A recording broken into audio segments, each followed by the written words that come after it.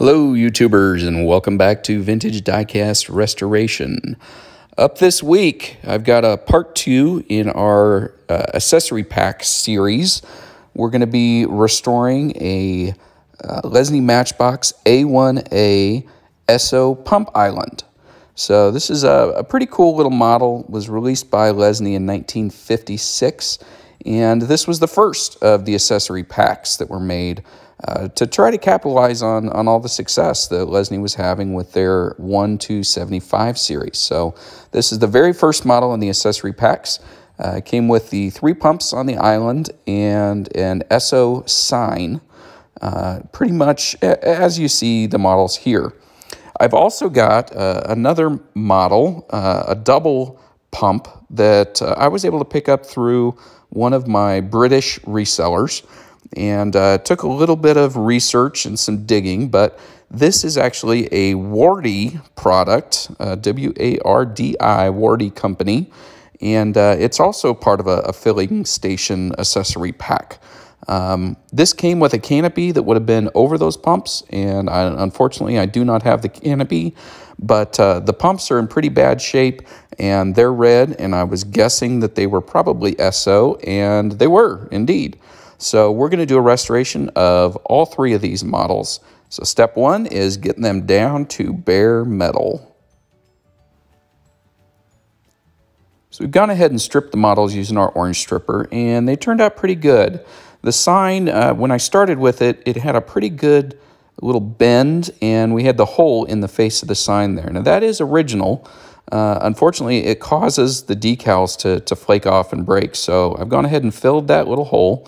I've used some heat with my torch and a little gentle pressure to try to straighten as best I can the post coming up. And, you know, all in all, I'm pretty happy with how this has turned out, both with the filler on the face of the sign and just cleaning up all the casting lines and straightening out that post. On the Wardie pumps, these actually stripped really easily. I did just one dunk in them, got most of the original paint off. These castings are damaged. They would have had little hoses on the side, and I don't have the pieces to reattach those, so we're going to paint them as is. The Esso pumps really cleaned up pretty nice. It took, I think, 3 dips through my stripper to get most of that original enamel paint off. But it really turned out nice. I've done a little bit of cleanup on these with the casting lines, but I want to restore this as close to original as possible. So we are ready to head into paint.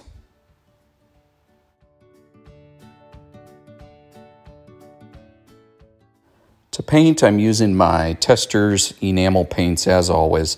I'm starting off with a little of their gloss red, which is a very close match to the Esso, but I've found it needs at least 4 or 5 little drops of the gloss black in there just to darken it up a little bit.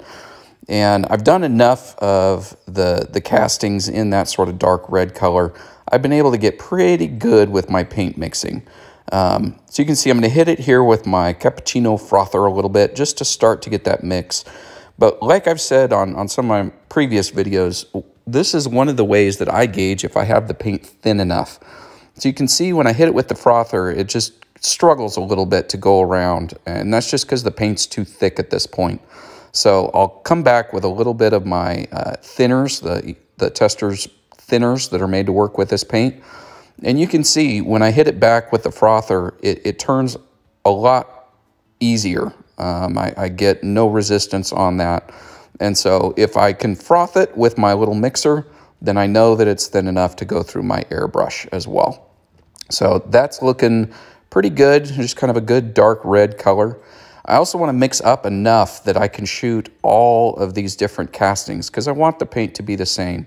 And this is going to be my base coat, so I've gone ahead and mixed up and loaded enough paint that I can get most of these done, at least through the initial base coat on these. The red, I found it's a little goofy when it comes on the casting. The first coat out, it always ends up looking kind of pinky purpley, and I think that's just the nature of working with these enamel paints. Initially, I found it really difficult to gauge what the final color was going to be, just because I didn't, from the initial spray out, I wasn't getting a really good idea of what that color was. And a lot of times I would go and tweak my color, I'd remix my paints, and I've just kind of done it enough and got enough experience with it now that I know that initial coat is going to come out sort of that pinky purple look, but as I build it up and get it thick enough, it will darken up and it'll take on that true red color. So doing a really light first coat on the castings here, or a tack coat have you. I don't show it in the videos, but I do a degreaser with these. I'll coat them with a little thinner to make sure that I've got any fingerprints or grease or anything else off the casting. It's really important in order to get a good adhesion with the enamels, because I don't use a primer. Lesney didn't, so I don't when I do my restorations. So that's going to do it for our first pass on this casting. While I've got my paint loaded up in the airbrush, I'm going to jump over here to the Wardie pumps. These were, as near as I can tell from the research and I've been able to do on them, these were sold as an Esso pump.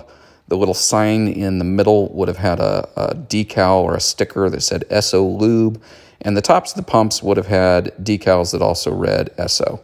Now you can see the little points on the side. On this casting, they're broken off, but they would have had a little point where a rubber or cloth little hose, a little tube, would have hung off the side of the pump.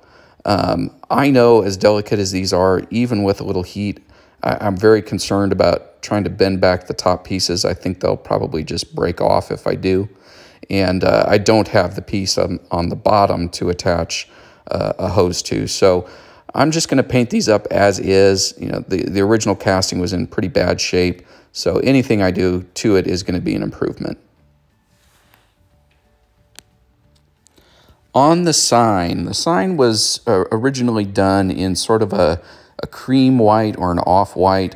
So I'm starting with my light ivory gloss tester's paint, and this is really close to what the original color was, but in all the original models that I have, and I do have a mint in box copy of this set, it tends to look a little bit more yellow. So I've got some of my gloss yellow here, and I'm gonna put just a very, very small amount of gloss yellow into my light ivory, just to kind of tint it a little bit closer to what I think that original cream white or off-white color that was used on the Esso pump signs.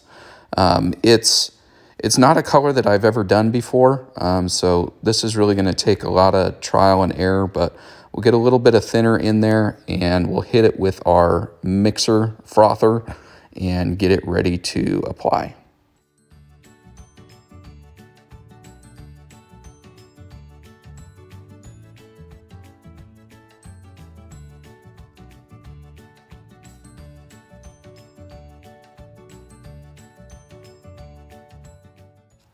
So in trying to figure out how to hold on to this thing while I painted it, I'm pretty sure I discovered why Lesney left that little hole in the signage. And I think that's probably how they held onto them or hung them from some sort of an aperture in order to paint them. I want my decals to be nice and smooth and not have any issues with that hole in the casting, so I've gone ahead and filled it.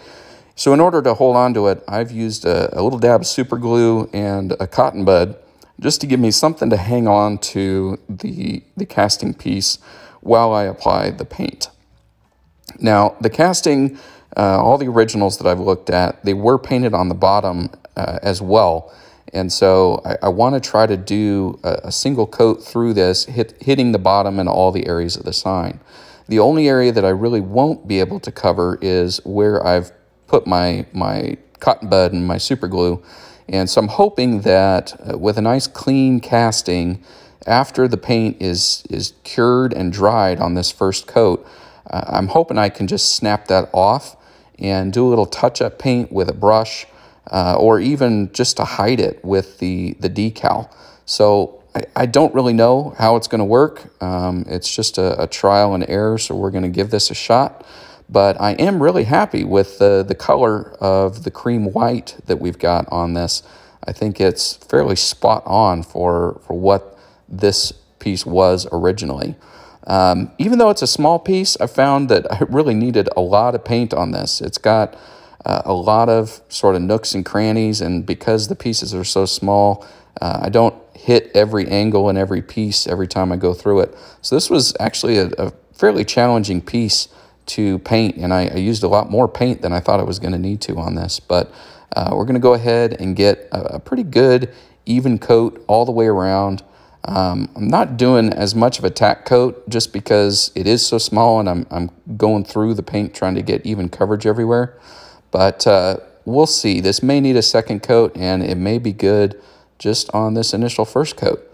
So we'll get it all laid out even and get it into the oven to bake.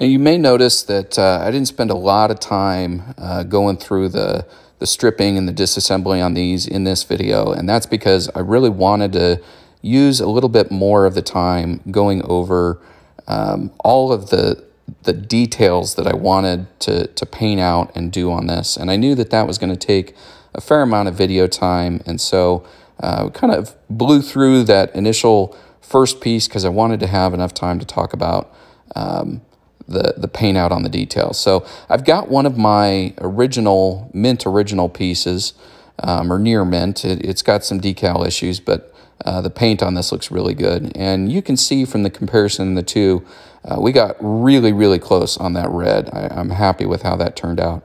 To paint out the attendant, I'm using a little of the Tester's Gloss White. It's a almost exact match to my original casting. And I'm using the original piece that I have as sort of a reference for what needs to be painted and where. So to start, I'm going to use just my fine detail brush.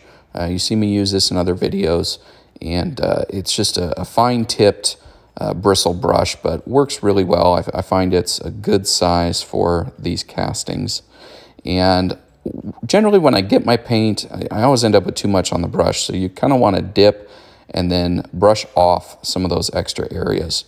And so I'm going to work through this just real carefully and using that original casting as a reference for what got painted, what didn't, and kind of where to stop. We're going to go through and paint out our attendant.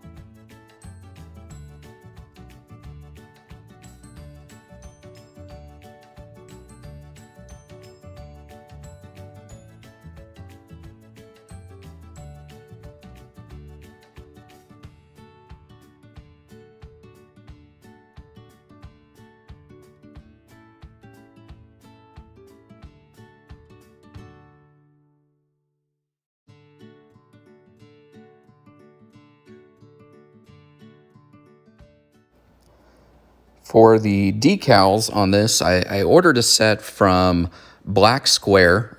They sent me these. The colors are not quite original.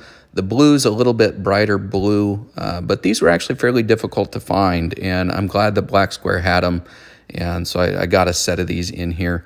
Overall, I've been happy with the quality of the decals that I got from them. They are a little bit different in that they have to be closely trimmed out. They're not like other water slides where the backing has been already dissolved around it, so all you have left is just the decal. And you know, I know that going into them, and it's taken a little bit of adjustment to get really good at working with them, but they're good quality decals, and I've been happy with the end results that I've had on them. So we're going to go ahead and start. I'm probably going to speed this video up a little bit just so we're not sitting through quite so much dead time while I'm waiting for decals to soak. But you'll see the process of putting them on, and overall pretty happy with how this turned out.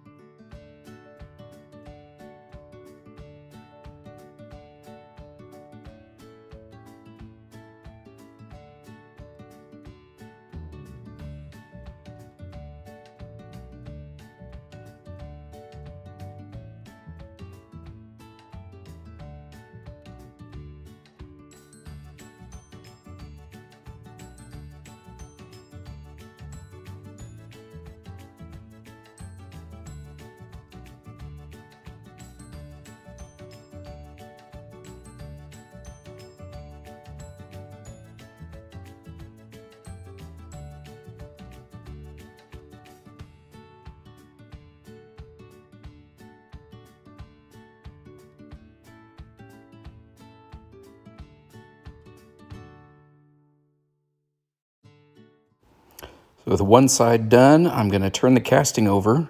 And I know it's kind of goofy working upside down on these, but the shape of the casting, it really kind of lends itself. This gives me the most access to the tops of the pumps, and it's the easiest to apply the decals. So I'm doing them upside down.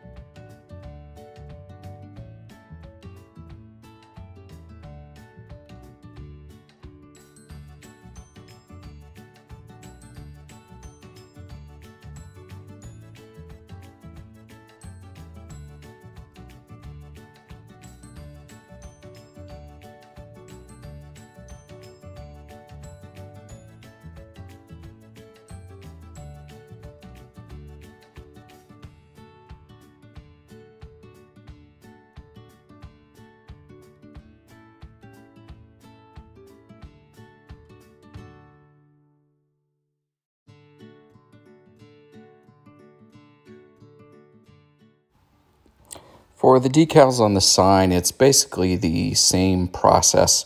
The decals are a little bit larger, so I let them soak a little bit longer. Here you can see that area where I had the little cotton bud super glued to it. Was able to remove that pretty easily after the paint had cured, and of course the other side looks really nice and smooth. What I actually ended up doing was using my X-Acto knife just to kind of chip at the edge of that paint and get that super glue loosened up. And after I got it off, hit it with my sanding sticks, my little nail files, just to smooth it out a little bit. And then while I still had my off-white paint loaded up in my airbrush, hit just the face of the sign there to touch that up, because the rest of the casting was cured out by then, and I could hold on to just the base. So pretty happy with how that paint came out, and we'll let these decals soak a little bit and then get them applied.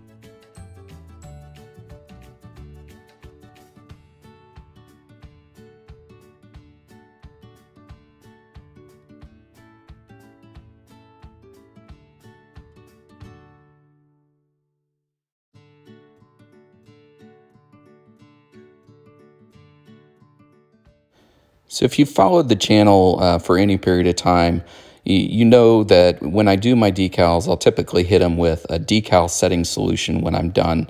And I will go ahead and do that on these. But I also want to try something new. I'm going to do a gloss clear coat over all of these castings once I get all the decals done.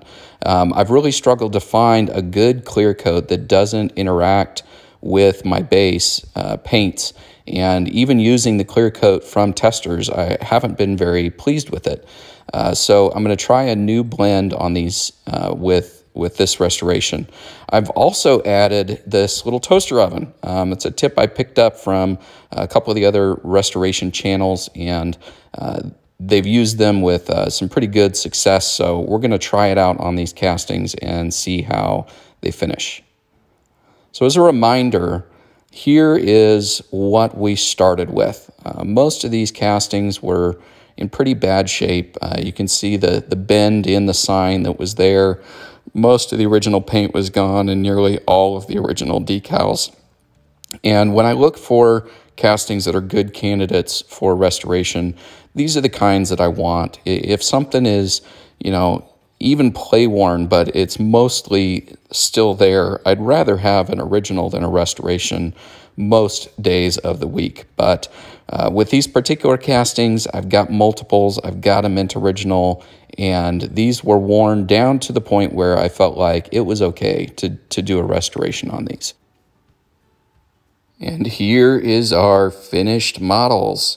So this was really a lot of fun. I really enjoyed doing this restoration. I know I didn't show a lot of the paint out process on the Wardie pumps, and there was a reason for that. I kind of wanted to have a little bit of a surprise here at the end for all of you.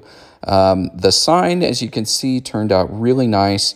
I did get a little bit of bubbling on the one side on the decal. Nothing that was too noticeable, so I didn't go ahead and redo it or change it. And I think the bubbling was something to do with baking the clear coat. I think I must have had still a little bit of water underneath that transfer, that when I heated everything in the oven, it caused it to bubble up. So you can probably catch that on the back side of the sign. But overall, really, really pleased with how these came out. The original Esso pumps, the paint color is an exact match. The decals really look nice with everything fully restored. And these little Wardie pumps, you know, I don't collect Wardie, but you know that I do like knockoffs, and I do like similar castings from other manufacturers, and these were a blast to work on. All the little details in there. I did some paint outs with some of the silver as well, just to offset some of those lines in the sign and in the castings. And it was really a lot of fun to work on. So overall, really pleased with how these came out. They'll be a standout star in my collection, and it was fun to kind of learn about the Wardie line and some of the stuff that's there. So if you know more about that, I'd love to learn more. Leave me some comments down below and let me know. If you got any leads on where I might find the canopy to go with these pumps, let me know, because I think it's another line that, just with all the details in these castings and how much fun it was to work on them, I may want to do a few more of those in the future. So as always, let me know what you like that I did in this. Let me know what I did wrong, and anything you want to see in the future on the channel. I love trying new stuff, and want to show you guys what you want to watch. So as always, if you liked the video, give us a like down below. You can subscribe, click the link to subscribe, and ding the bell so you get notified of all of our future videos. And as always, join us next week for another vintage diecast restoration.